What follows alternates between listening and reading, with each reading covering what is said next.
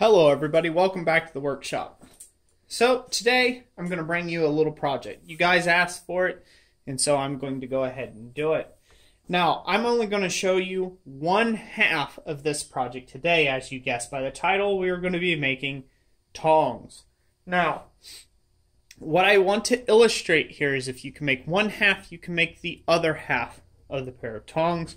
But really what I want to take and illustrate, I'm only going to go through the process of one half of the jaws of tongs. There's 1,000 other videos on YouTube of making tongs. I just want to give you my input on it in the part of tong making that is not discussed. It's usually not very well explained, and so I hope to do that today, as my channel is a long, boring talking channel, which you guys love, which is great for me. So, by the way, that was the hint for people with short attention spans to run. Run as fast as you can. So, what are we talking today? Let's get down to the real nitty-gritty of this. Tong making. The first step in making a good pair of tongs is the correct stock size selection. You do not want to select stock that is too small for making tongs, as in that 3/8 square bar. And you do not want to select stock, especially when you're first starting out, that is round. And we'll get into that over at the anvil of why and why not. But I'll get into it a little bit now while I'm at it, because I'll probably repeat it. The reason why you don't want something round is it's very hard to index on a round bar a square, keeping everything square and in plane. To keep everything exactly 90 degrees, it is very hard to index that on a round bar. If all you have is a round bar, you need to square up a section of the bar first, and then start with the square section and forge out the tong blank. This is purely my opinion on that. The next thing, so we're not going to use round, so let's get that guy out of here. So now that you've selected, you say, okay, I'm not going to use round because Roy told me so. He said that that's not going to be very helpful to me. Now what? Well, right here I've laid out 3 different sizes of material. Starting at this end, this is 5/8 inch thick material. I will try to research the metric and put it, put a little thing somewhere in here that says what that is in metric system. I'm just doing the imperial. This is 1/2 inch square, and then this is 3/8 inch square bar. Now out of these 3 materials, I'm going to give you which one I believe is the best for overall tong making. Now I believe for making tongs that will hold material up to 1 inch or 25 mil, I think it's 25 mil, square or round stock, 5/8 inch thick material is what you want to go to. That is your minimum. That is going to be a minimum of 5/8 inch thick square material. Now, say you mostly work with smaller work, or you do things like really light or small thin blades, excuse me, you can get away with using 1/2 inch thick material.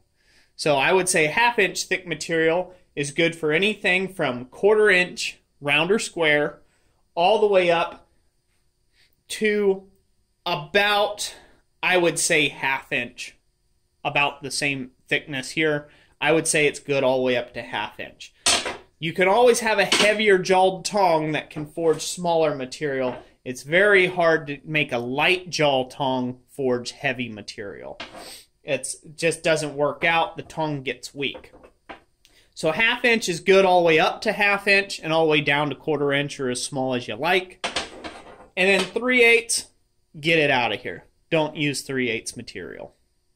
3/8 material does not have enough mass to hold anything but a gnat in the jaws after you're done forging it.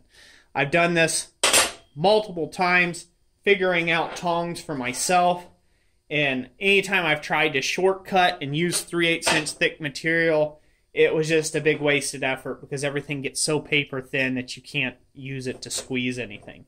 So do not use 3/8 inch thick material. So that leaves us with our two options.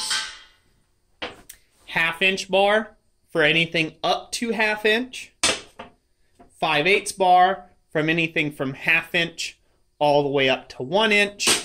And then you need to use an appropriate size stock, which I would suggest 7/8 inch or 1 inch bar, about 25 mil. I think I'm saying that right. Excuse me, guys that live across the pond. Graham, you can correct me on it again. I'm still working on my metric. I hope to be better at this someday. But 1 inch square material would be the absolute minimum for anything 1 inch and up. And then obviously if you're getting into great big billets, you're going to have to go larger than 1 inch material to forge the tongs out of. But that's out of the scope of this video. So today, as far as an economy of time, I'm going to go ahead and forge a small pair of tongs, or 1/2 of, out of this here bar stock, 1/2 inch square.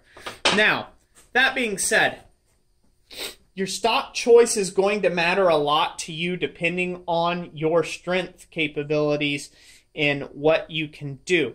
1/2 inch is obviously easier to move than 5/8. 5/8 stays hotter longer than what 1/2 inch does and gives you more wiggle room for thicknesses and stuff so you don't thin the jaw too much. I personally prefer 5/8 inch thick material. I think it's a great starting size for anybody who wants to make tongs. It gives you enough meat there that if you need to grind or file it later, you can. That is my suggestion. Next point, and I'm going to try to get into this as quick as I can. How much material do you need for a decent pair of tongs? Because it's all well and fine to talk about the bar stock size, but how long do you need it? Well, it is my suggestion that you don't work with a blank that is any smaller than 8 inches long in 5/8 square. If it's 1/2 inch square, I suggest you go about 12 inches long as a blank for your material. That is just what I found that works best for the type of reins and things that I do. I draw out my reins because I have a power hammer. I did it before, even when I didn't. I did it at the anvil. I just like a solid piece, if I can. There's cases where you can get into welding them and everything else, and we'll do some other tong videos on that in the future. But 8 inches is the minimum, I feel, and 12 inches on 1/2 inch square. So, the best thing to do is to be able to have two fairly long pieces that are like 2 feet long or so that you can have in the fire simultaneously. That is actually the best method. So this way you can work on one process and go to the next one and so on and so forth and take them all up to the same process. We're not going to do that today. I'm just going to go ahead and get this one heated up, and I'm going to forge the jaw portion here so you guys can see my method of doing that. Without further ado, let's get over there to the anvil and start a hammering. Okay, everybody, real quick before we get to hammering. This is where I'm going to take a moment to toot my own horn, or to validate myself, so to speak, in one of my previous videos when I had talked about sharp corners and sharp edges on anvils and my theory behind dressing an anvil, or rather you should not take and dress an anvil out with big radiused edges. Now, I'm going to go ahead and put this out there, and this is probably going to hurt a few guys' feelings, but here's a simple thing. It is very hard to do good tong work on really radiused edges. And the reason for that being, especially when you're a beginner, is the fact that you need to create your first initial set down and progressive set downs of material and isolate very specific sections of material as you go along. That is very difficult to do on a crowned surface, as it wants to skate or slide off where you originally have made your set down. So there's a few ways that you can overcome this. If you have an anvil that already naturally has a radius shoulder, try to find a sharper place on your anvil to take and set down your initial shoulders. Now some guys will say, well, won't that create cold shuts or hot shuts and eventually breaking off? Yes and no. It will only create a cold shut or have a problem there if you need to take and re-go over that, or you take a double bite on the material. That's when you're going to have problems with that. Now, having some radius, like as I've said before, I don't go any less than, you know, a good maybe 1/8 inch radius down to maybe 1/16 or whatever. These are smoothed off, but it's by hammering, you know. I mean, they're not razor sharp, and you're not going to cut yourself on these edges. But it is very hard, like I said, on a radiused edge to get those first initial set downs. So if you do not have an anvil that has any sort of sharp edges on it whatsoever, I suggest you make yourself a block that fits in the hardy hole of the anvil that has the edges or correct edges that you need. No more than 1/4 inch radius on those edges would be my suggestion for tong making. Now, this is going to allow you the ability to lay off very specific sections of stock because the anvil bites into the material and won't allow it to scooch around on you and make double hits and things like that. Tongs are progressive forging, and so that means they get forged in steps, and they need very specific dimensions in order for them to look right.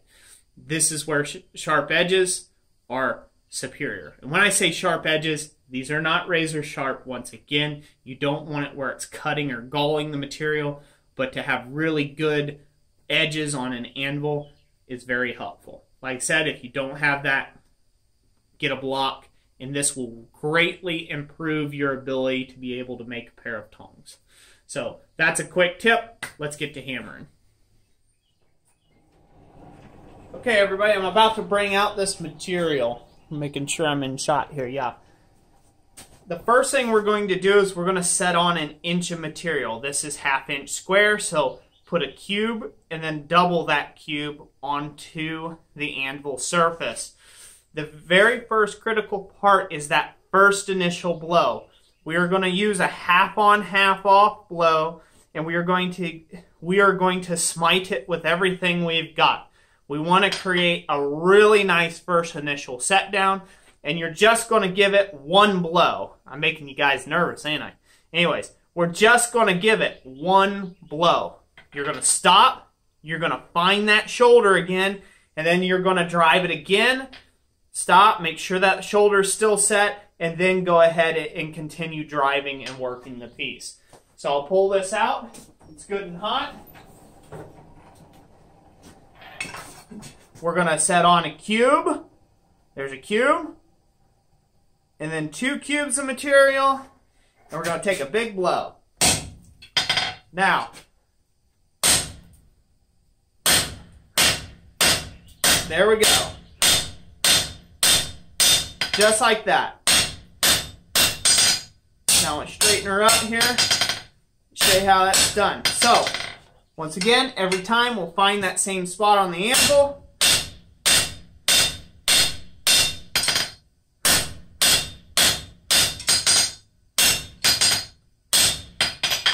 Okay. So there again, guys and gals. There's our first set down. Now, we can continue to work this down even more. We're not right now at this point in time. We just want to take and get that first initial set down, okay? The next part, okay, we are going to take and go to the other, we're going to flip it full 180. We're going to go to the other side of the anvil. And then we're going to go ahead and create the other set down.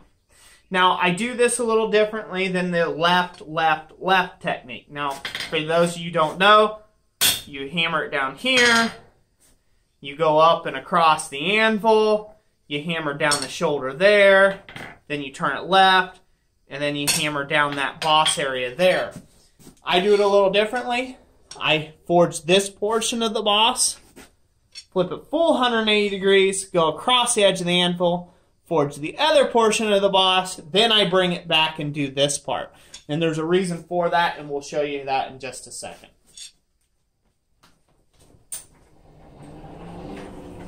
Okay, now we're all the way on the other side of the anvil. We're going to set just a little more than a cube of material over.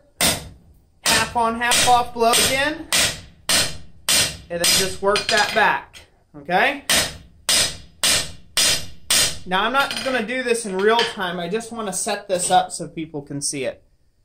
So now we essentially, the reason why I do this way, especially for beginners, here, 180, here, is now you have a very specific defined boss measurement. This right in here, this point from here to here is very specific. It's not going to change now. So if you're doing this on two pieces at once, you can go that much material, even if you got to use center punch marks, and then you know that you're going to lay off a certain amount, just a little more, like a cube and a half of material, and that's what you're going to set down for your reins. Now both your jaws are going to be exactly the same. You've locked that in. Now obviously you can make some hit-miss hammer blows and change all that, but we're not going to do that. We're going to continue on here. As you can see, this is widened out. We're going to dress that out as soon as we turn it and do that standard, you know, classic 45-degree angle at the anvil, and we set down the boss area in material. We'll be able to take and work that out. So those are the first two steps that I do. So now we'll take another heat on this. By the way, I could have done all this in one heat, but that's not really the point.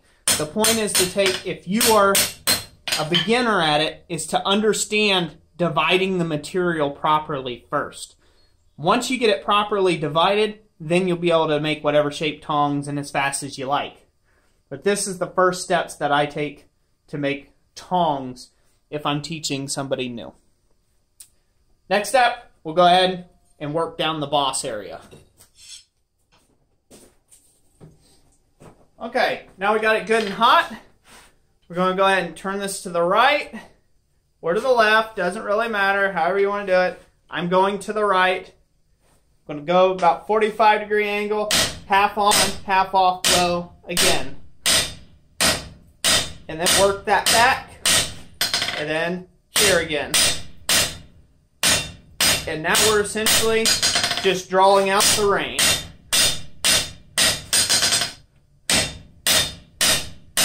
Always keep it on the anvil at the same juncture. Make sure you find and register that corner. Always register that corner before you hammer on it again. That'll stop all of this double cutting stuff going on.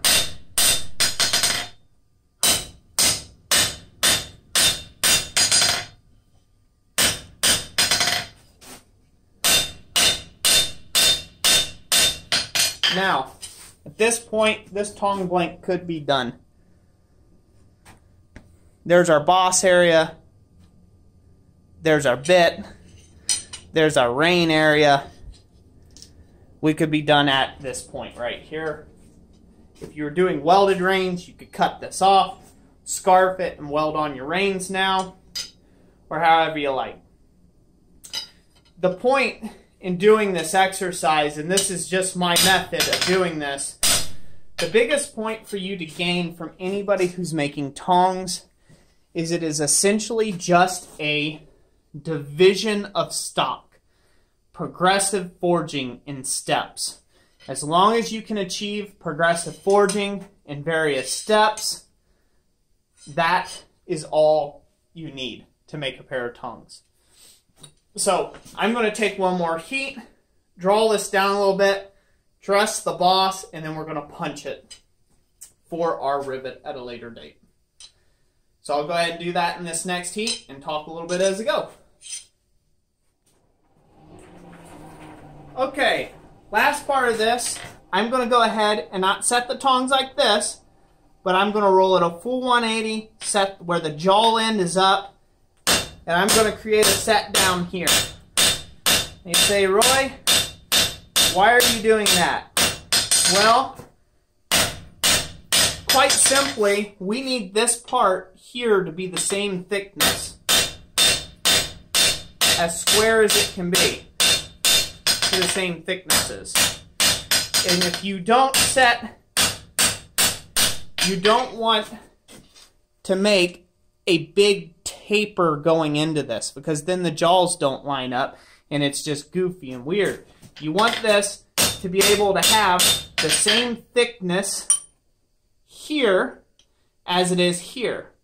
Now it's very hard to do, and that impedes you when you've got a bar like this and you're already at an angle and you're trying to work this thing and you're trying to cut your heel down like that. It's very difficult.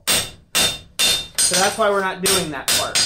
We're just wanting to get this nice and squared up where it needs to be.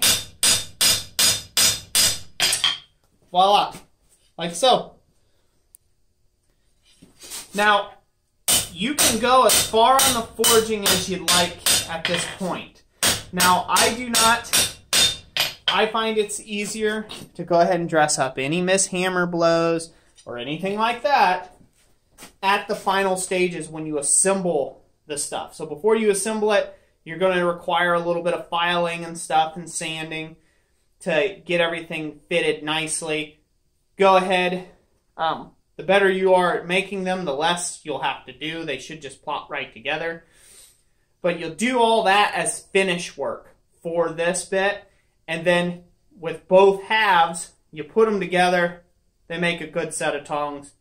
Voila, you're done. Okay? So then you do all your adjustment of getting this all square and perfect and lining your jaws and then fixing whatever you're doing in them.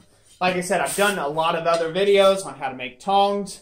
I'll try to put the links to those in the description and at the end of this video here.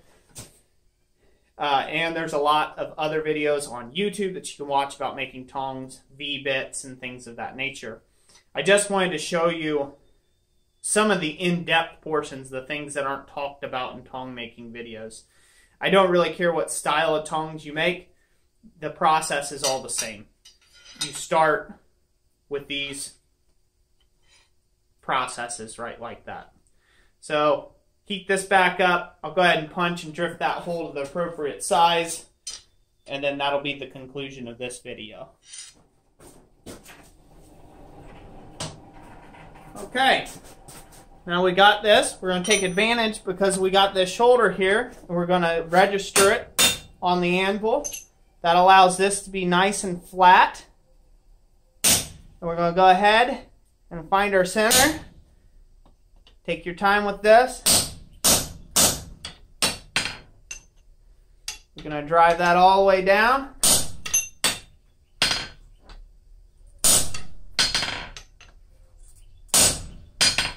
Find the anvil. We'll flip it over, go to the other side of the anvil. Press that flat. Find our center again.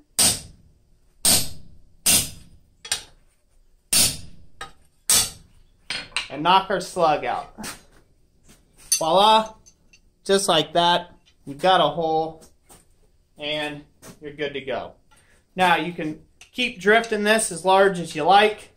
You can do it at the edge of the anvil, however you see fit. I suggest a straight pin and run it through this side. That way you can go to the Pritchell hole of the anvil or to the Hardy hole. Across the edges of the Hardy hole, drift that open a little bigger, and that'll get you done there. So, with my hammer here. So, as you can see, that's 1/2 of a jaws of tongs. Now, next thing to take and point out. We'll go ahead and point this out real quick to everybody. You'll notice I got a sharp corner here and got a sharp corner here. What to do with those? Well, in principle and in function, they don't mean anything. You don't have to focus on trying to get this perfectly round in this section. That is an aesthetic thing more than a functionality thing. These can be square here and here because they're not doing anything. They're not gripping anything. They're just not doing anything. Now, this sharp corner here, I would alleviate with a file a little bit. And maybe in here, you might want to dress that out with a file just a hair. That way, you won't get any stress cracks in the future if you did a poor job of forging. But those are my suggestions for that. The square part doesn't matter. It could be round, it could be square, it could be oval. You just want them to look the same.